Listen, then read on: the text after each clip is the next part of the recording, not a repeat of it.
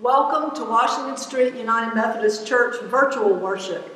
We're so glad to have all of you with us today, and we pray that this time of worship will be a renewal and a time of hope for you as we gather together on this third Sunday of Easter. We hope you will continue to take advantage of our devotionals that are being released on Tuesdays and Thursdays, and follow us on our Washington Street Facebook page at wsmethodist.org so that you can see and learn all of the things that are happening here, even in the midst of a pandemic. So now, if you would, please take your worship guide and join me in our greeting for the day. Followers of Jesus, the tomb is empty. The Lord is risen. Hallelujah. The Lord is risen indeed. Let us rejoice in the good news. Hallelujah. Thanks be to God.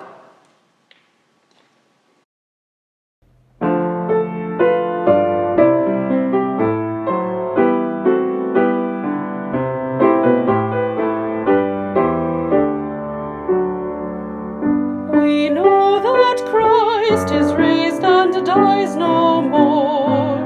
Embraced by death, he broke its fearful hold, and our despair he turned to blazing joy.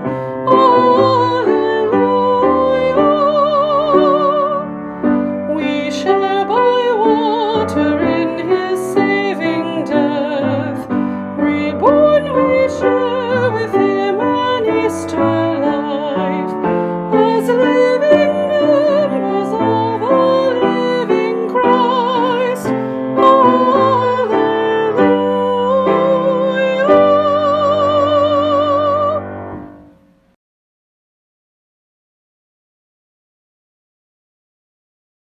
Good morning. Please join me in the opening prayer found printed in your worship guide. Let us pray. Almighty God, Jesus, our risen Lord, who was made known to the disciples in the breaking of the bread, open the eyes of our hearts that we may recognize his presence and with his disciples cry, "The Lord has risen indeed." Through Christ who lives and reigns with you in the power of the Holy Spirit. Amen.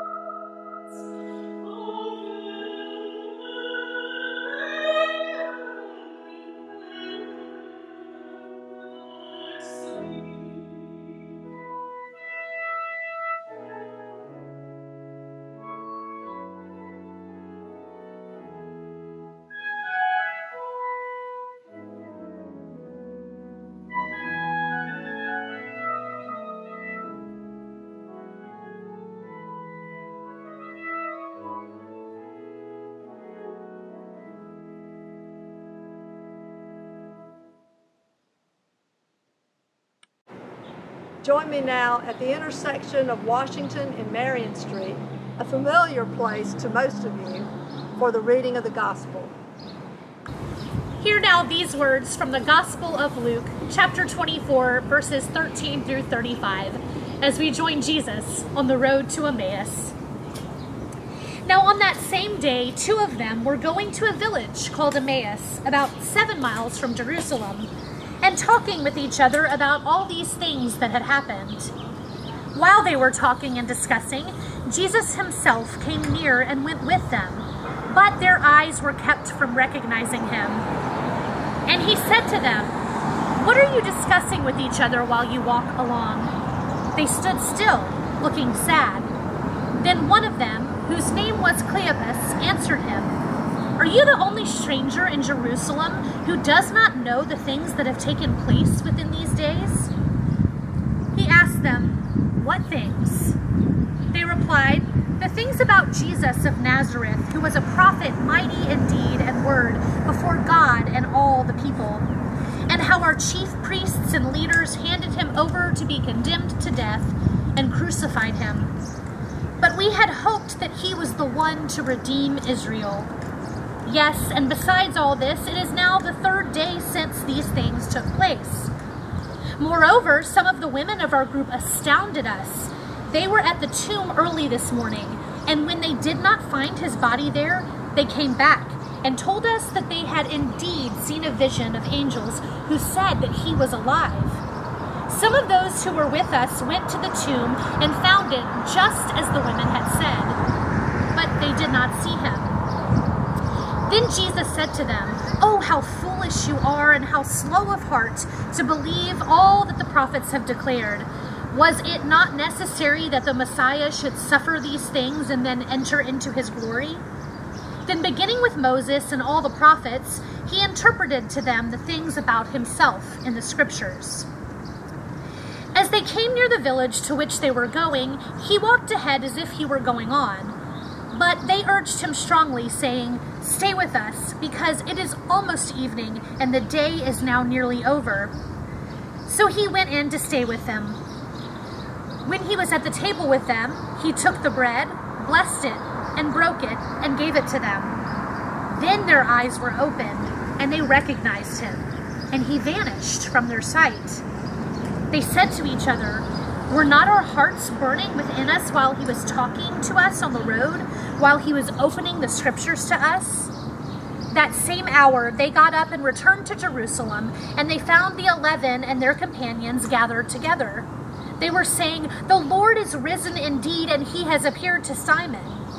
Then they told them what had happened on the road, and how he had been made known to them in the breaking of the bread. This is the word of God for us, the people of God. Thanks be to God.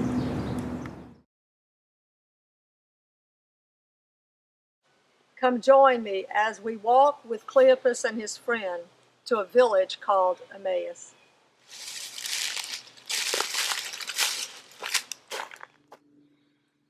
When one is lost, every intersection is significant. On the Sunday after the crucifixion, the followers of Jesus were lost. The Passover had ended, the Sabbath had come to a close, and before they could even ask, "Where are we going to go? What are we going to do?" the women had come from the tomb and told them an astounding message. The tomb is empty. And angels had appeared to them and declared that he is alive. Alive. Luke's gospel is the only gospel that makes this report. But these words seemed to them an idle tale, and they did not believe them. The followers of Jesus were at an intersection. How does one interpret such a message? As dawn moved in today, Cleopas and his companion left Jerusalem for a village whose exact location is unknown. They were walking down a road of uncertainty, bumping up against that place where faith and reality meet and cause us to ask questions. How do I go from here? Where do I go from here? How do we get back to life before Jesus? How does one even think about normal after one has followed the man they thought was a Messiah? Is Emmaus our destiny? What will we discover when we get there? I bet they were wondering how their family and their friends would react to men who had followed a crucified Messiah.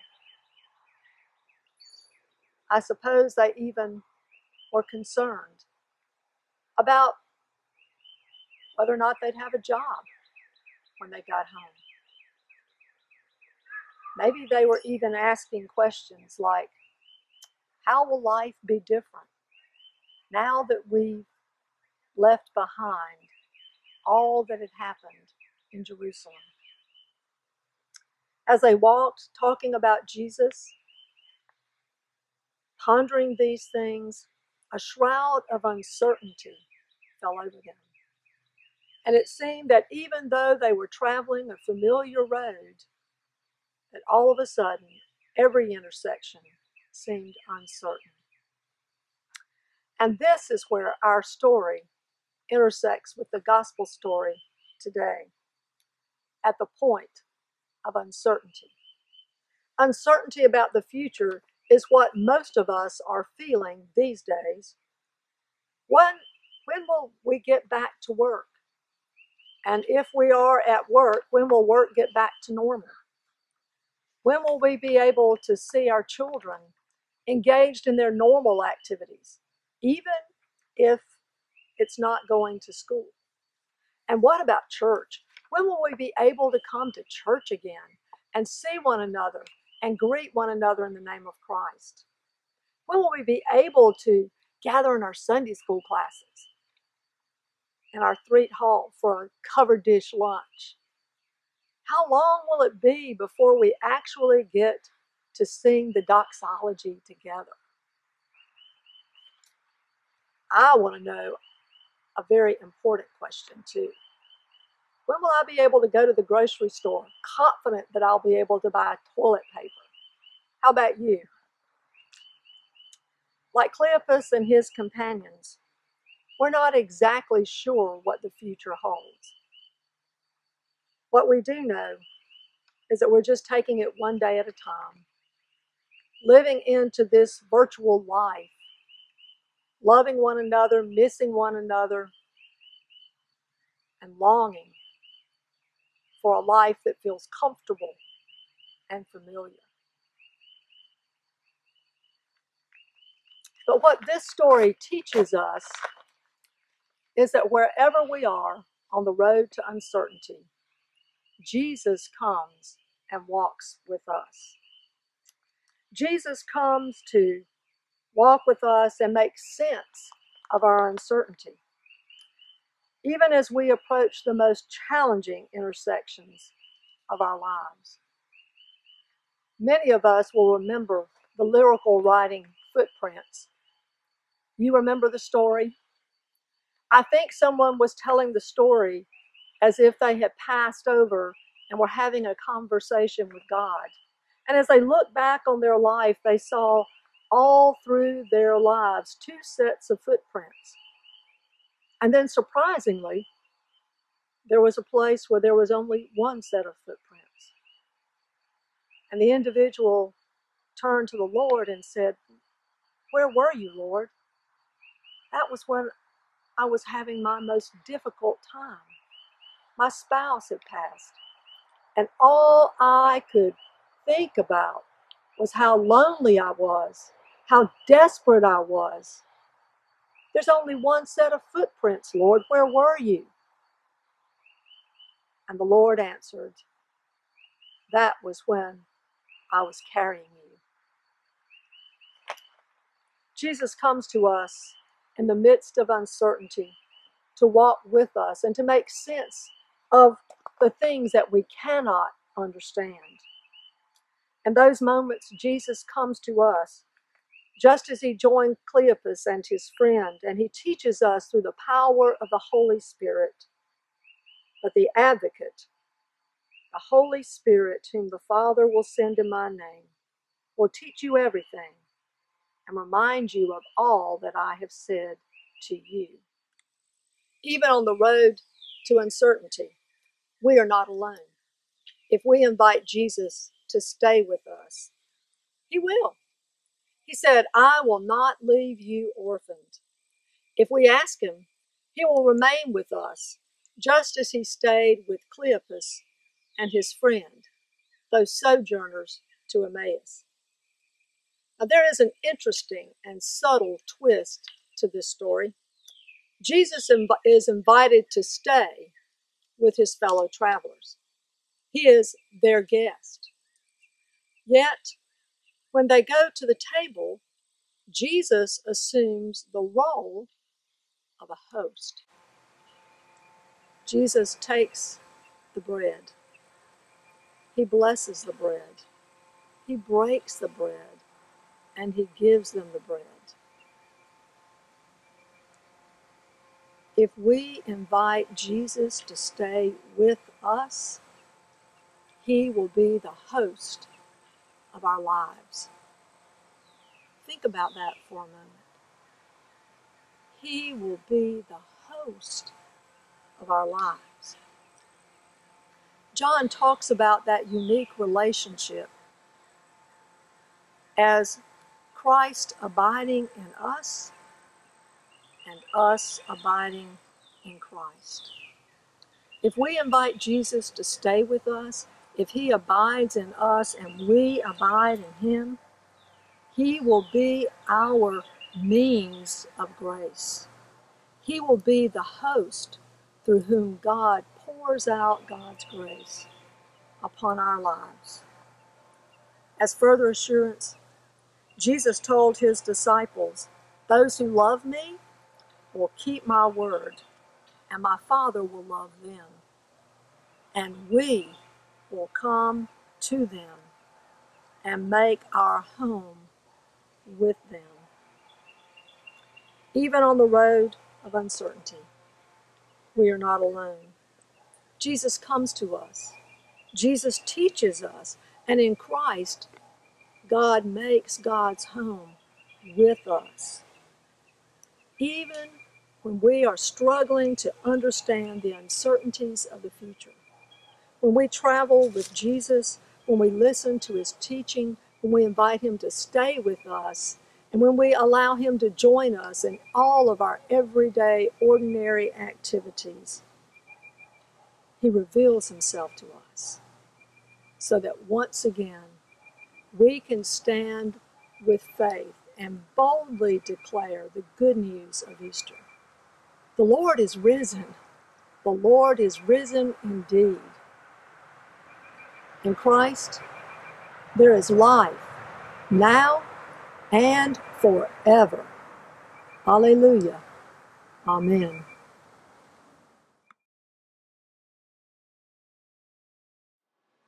And now let us join our hearts in the prayers of thanksgiving and intercession. Let us unite our hearts in prayer, saying, "God of resurrection, hear our prayers." For the church throughout the world, that as we celebrate the great 50 days of Easter, we may renew our faith and strengthen our witness in Jesus' name. God of resurrection, hear our prayer. For pastors, teachers, and ministers, that they recognize the risen Christ in word and sacrament, and lead your church with wisdom, humility, and courage. God of resurrection, hear our prayer. For the governments of the world and its leaders, that they may resist the corruption of sin and serve the common good. God of resurrection, hear our prayer. For our planet Earth, that all people may be good stewards of its resources and share in its abundance. God of resurrection, hear our prayer. For the poor and the stranger, that they may receive a place of refuge and hope, and that the church may offer the hospitality the first disciples offered to Jesus on the road to Emmaus. God of resurrection, hear our prayer. For the sick and those in distress, that they may find healing for their pain and be restored to fullness of life. God of resurrection, hear our prayer. For our neighbors, that we may live together in peace and share in our resources. God of resurrection, hear our prayer.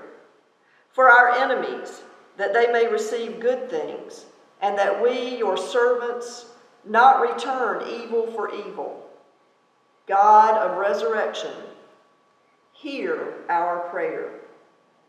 Almighty God, receive these prayers we offer, and by the power of your Holy Spirit, make us witnesses to the glorious resurrection of Jesus Christ, through whom we pray. Amen.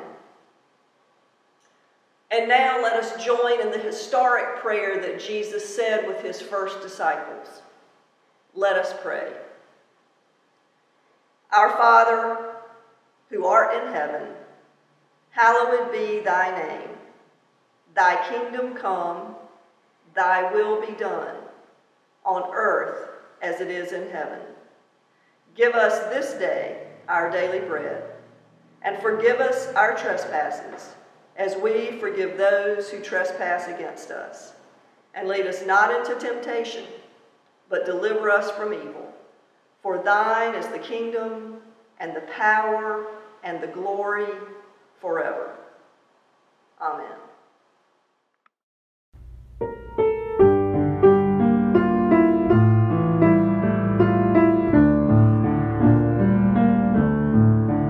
When the poor ones who have nothing share with strangers, when the thirsty water give unto us all, when the crippled in their weakness strengthen others, then we know that God still goes that road with us. Then we know that God still goes that road with us. When at last all those who suffer find their comfort, when they hope though even hope seems hopelessness, when we love though hate at times seems all around us, then we know that God still goes that road with us. Then we know that God still goes that road with us. Although we are right now traveling an uncertain road, we can be sure of this. Jesus, the risen Christ, comes to us. And if we invite him, he will stay with us. And God will make God's home with us. Therefore, we can face even an uncertain future with hope. Alleluia. Amen.